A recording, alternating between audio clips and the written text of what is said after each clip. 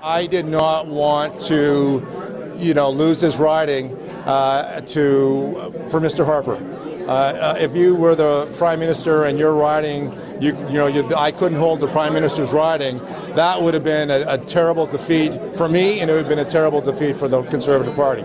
So we fought hard to win this because it was important to win it for Mr. Harper, but it was also important to win it for, I think, Calgarians, because we needed to send a message to Mr. Trudeau that we don't think what he's doing is creating the jobs here in Calgary to get the people back to work. It's been over 2 years. There's too many people unemployed, and we need action. We need action right now. Bob will represent the voters of Calgary Heritage well because he lives middle-class values. He knows how to balance a budget. It just doesn't balance itself.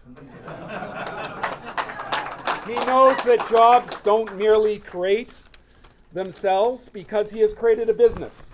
And Bob, like real middle-class Canadians, knows that doing a job means working hard and doing the job that he's been elected to.